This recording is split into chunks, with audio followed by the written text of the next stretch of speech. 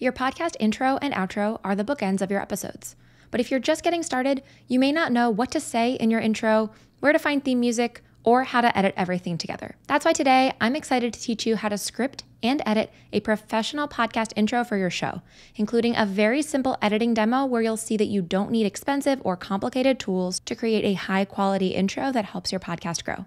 Hey, I'm Melissa, the founder of Wit and Wire, where I help creators turn their skills and passions into profitable online businesses.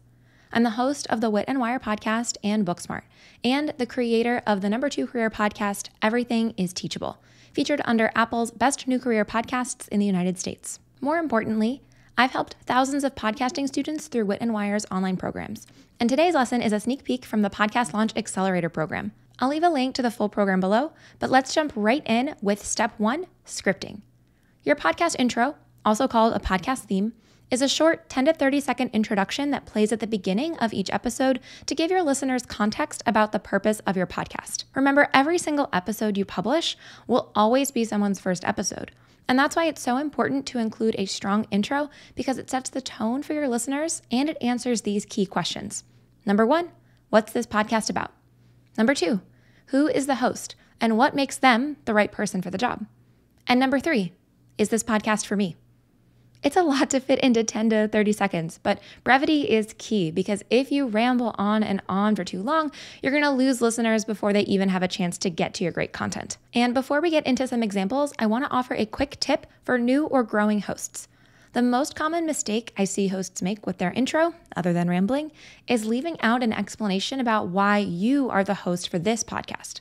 So instead of just your name, how can you add a brief credential or explanation to give me context? I recommend a professional or personal identity. So a professional identity might be something like registered dietitian and nutrition therapist. But you definitely don't need to be an expert or guru to be a great podcast host. So a personal identity could be fellow single parent or personal development junkie.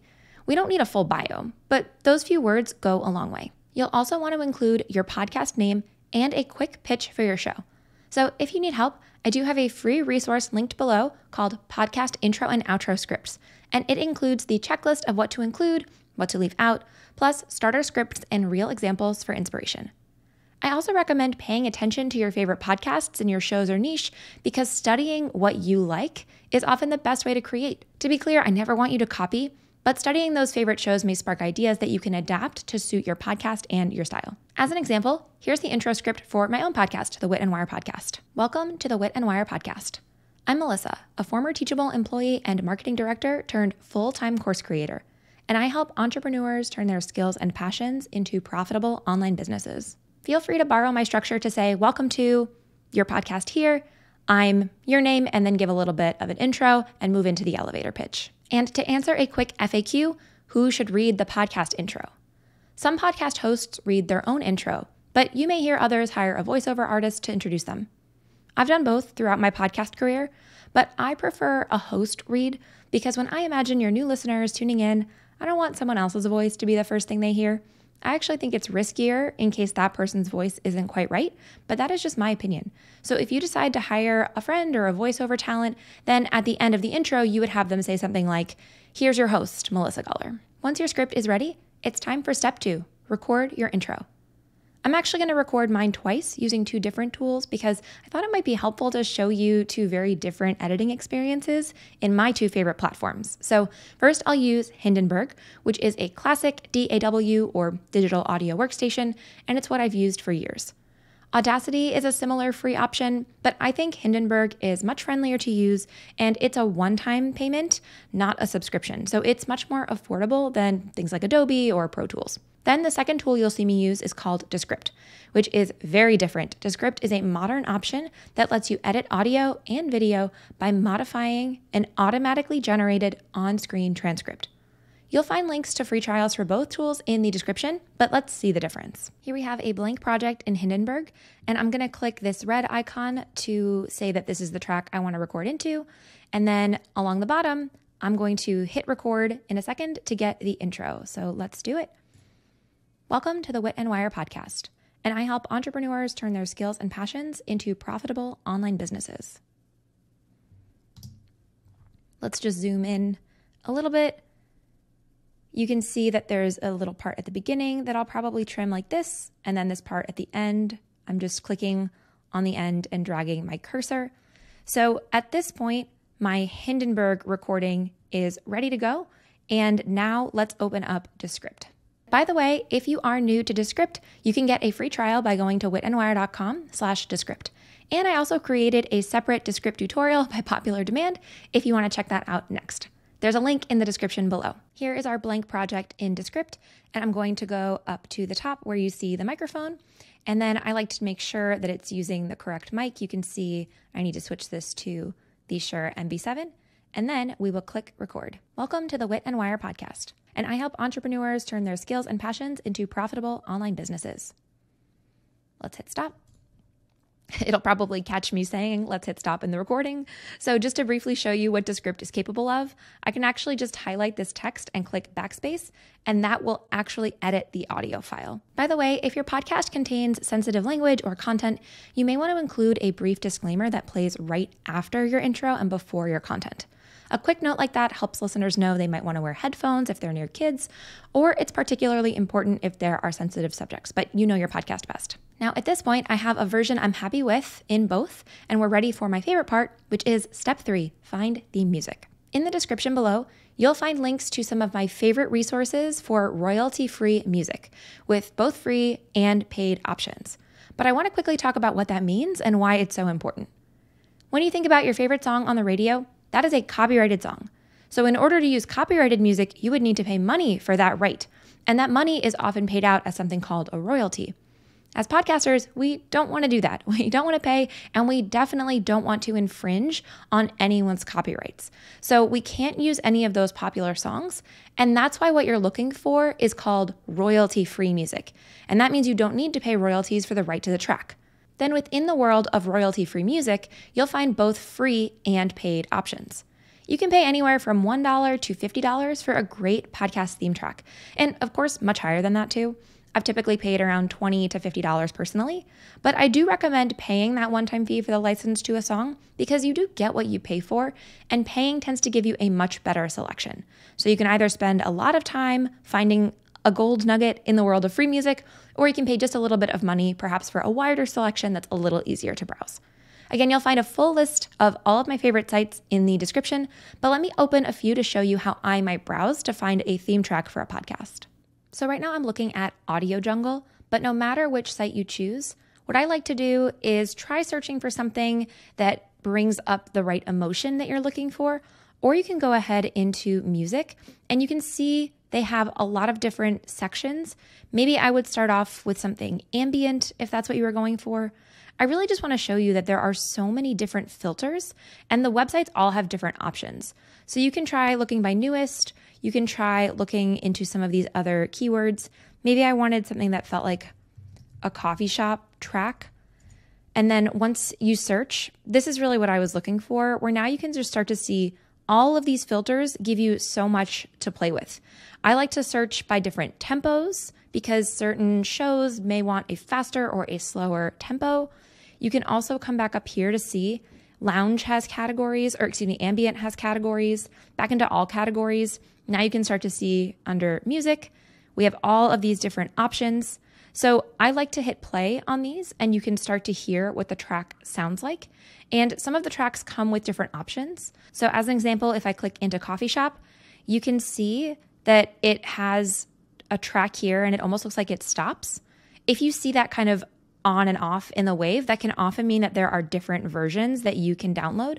And sometimes if you scroll down, you'll see this one says that there are different versions. One can be looped. That means if you play it from start to finish, it can play again seamlessly. And the benefit of having these different links, again, it's usually that the beginning and the end of the track is slightly different. So it just gives you some good variety to play with. Here's another website I like called Foxy Music. You can scroll down and see they have some really fun descriptions, and you can go into collections to see different styles. Maybe let's try fashion and lifestyle. And then once again, the filters I think are the crucial piece on any website, no matter where you're searching. You can see curated collections, but you can also see different tags. There are way more. You can try different genres, moods, or styles.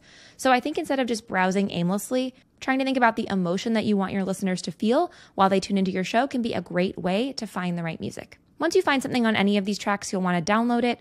You'll see this download demo button is the way that you can find a preview with a watermark. And that's one way you can see how it'll sound with your own voice.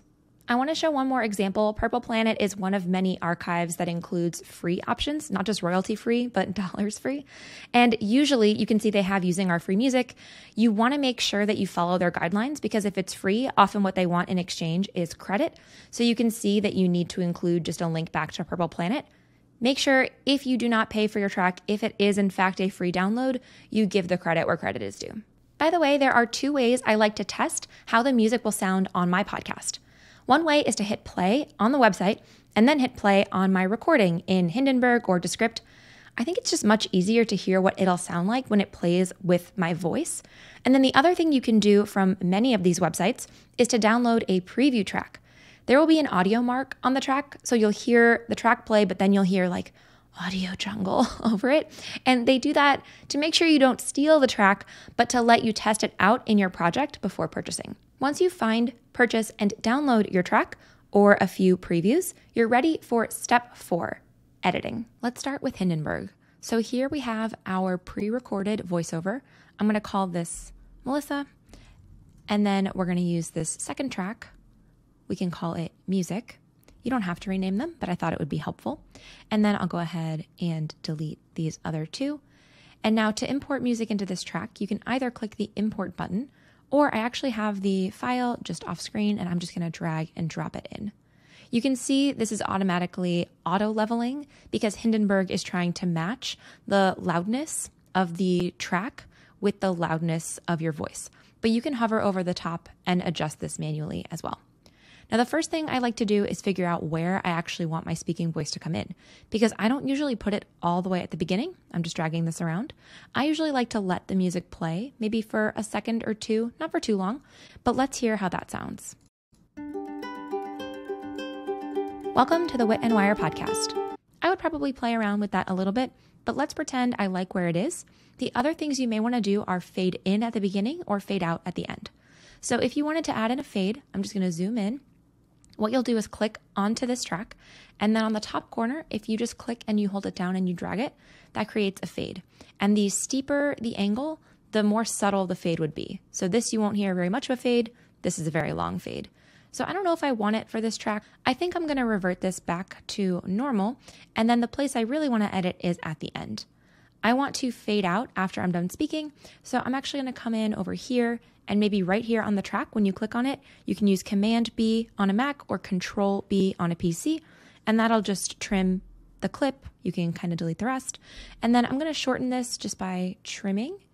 And I do want a bit of a fade. So let me grab this top corner and then make an incline. And I want to leave a little bit of space because in future episodes, when I record whatever comes right after this to introduce the episode, I want the music to overlap a little bit. So let's play it from here. Profitable online businesses. I like the length of this fade. Right where this playhead is, the white line, that's about where I would have the voiceover come in of the actual episode content when I started to use this. But I think for now this looks good. The only other thing you could do, which is a little bit advanced, is called ducking. Unlike fades, a duck is when you kind of dip the audio under a voiceover. So just to show you what that looks like, if you wanted the music to be a little bit louder up here, but then when you start talking, you wanted it to kind of dip down, what you'll do is select this piece of audio on the bottom track. And then if you hover over the top, once you drag this down, it creates this dip or a duck. And you can adjust any of the dots to change where the fade starts, how long it lasts, and how significant it is. So just to show you, here's what that sounds like. Welcome to the Wit and Wire podcast. It's subtle, but you can hear that it's just slightly softer. Once you have it ready to go, you'll go up to export and export just this as a WAV file. And then in the future, when you're creating new episodes, you'll bring in that finished, edited podcast intro to any episode that you create. Back in Descript, here is our intro. You can see within Descript, there are 2 places you can edit, either within the interactive transcript or on the bottom. And what I'm going to do in order to add the music is put my cursor right at the beginning, and then you can go to the plus icon and we're going to add a track. So let me just find that file on my computer. Now, As you may notice on the bottom, the theme track is much longer than the script. So what I'm gonna do is just come right about here maybe, and then I'll use the blade tool like this to make a cut, and then back over to the selector to get rid of this. Remember, there is a complete Descript tutorial if you're looking for the full step-by-step walkthrough on using this tool in the description below. Once I have that cut, I'm gonna zoom in a little bit. You can use this bar to zoom in. And then what I wanna do is fade this in like this. If you wanted a bit of a subtle fade, you can do the same thing at the end of the track. But what you may also wanna do is move where this starts. You can see how I'm able to pick it up and drag it. And I have a little space here before the start of my voiceover, but let's say you didn't have that. Let's say that this was trimmed right to the beginning, which is a good best practice to kind of trim out that kind of space. You'll notice you can't just drag this before the voiceover starts. So what you can do is, if you right click, you can add a gap clip, and you can see how that puts a little bit of time at the beginning, and now you can actually attach. It's almost like attaching that audio into the gap space. So here's how it sounds. Welcome to the Wit and Wire podcast. Great, we're in business. Next, we can go to the end and figure out where you would want it to fade out. Maybe I had gone too far here, so let me make this a little shorter. And then again, you can just click this top part to create a fade. And let's see how that sounds. Profitable online businesses. Once I like how that sounds, I can go up here to the top to click share. And Descript is interesting. I'm going to give you a few options. The first thing you can do is export just the audio. That'll give you a single file that you could import into future Descript projects. But what's really interesting with Descript is that you could keep this here, and then if you wanted to bring this into another project, you just highlight the text, and if you click copy, you can just paste that right into a new project. As a pro tip, one way hosts simplify their editing process is to save a template project. So let's say you're using Hindenburg or Descript. What you would do is save a template project with your intro ready to go, and sometimes even an outro, and then you duplicate that whole file every time you start a new episode. So it's up to you if you prefer to export your finished podcast intro as a WAV file, or if you prefer the project template approach. FAQ number 1, do you record a new intro every time? Great question. And there are actually 2 approaches here, and you'll find examples for both in the free download, podcast intro and outro scripts below this video. The first strategy is the most common one, and I call it the universal intro, and it's what you saw me do here. In this case, you record your intro once, and you use that exact same edited version with the same music in every episode. That's, again, what you saw me do in the demo. But the second strategy I call an intro starter, where you use the same starter script every time, but you quickly move into introducing the episode. As an example, here's the starter script for Gretchen Rubin's podcast, Happier. She says, "Hello, and welcome to Happier, a podcast about strategies and solutions for having a happier life. This week we'll talk about," and then she gets right into an episode overview. Both strategies work well. But if you don't want to worry about editing a new version with music every time, I would stick with the universal intro. FAQ number 2. Does the intro have to play first at the very beginning of the episode? It doesn't. There are some podcasts that lead with a hook, which might be a quote from your guest, or a brief intro read by the host to pique a little bit of interest. There are other shows that might lead with an ad, although if you've seen my video on the top 10 ways to earn money podcasting, you know that I think there are much more profitable ways to earn money podcasting, so I'll leave a link in the description. But if you want to get a little fancy, you should absolutely feel free to go for it. Creativity is half the fun of podcasting. But if you want to keep it simple, the most common format is to start with the standard podcast theme and then welcome people into the episode right after. Creating a great podcast intro is just one piece that goes into launching a new podcast. And if you are curious to learn more, I have a free masterclass linked in the description called How to Launch a Podcast and Get Your First 1,000 Listens. So if you're interested to learn more about some of the common do's and don'ts of podcasting and how to create a great show that lasts, you'll find a link in the description, or you can visit witandwire.com/register. If you found this video helpful, I would love to ask you to leave a thumbs up on the video and don't forget to subscribe before you go. But up next, since I know you're interested in podcasting, here's another video that I think you'll love.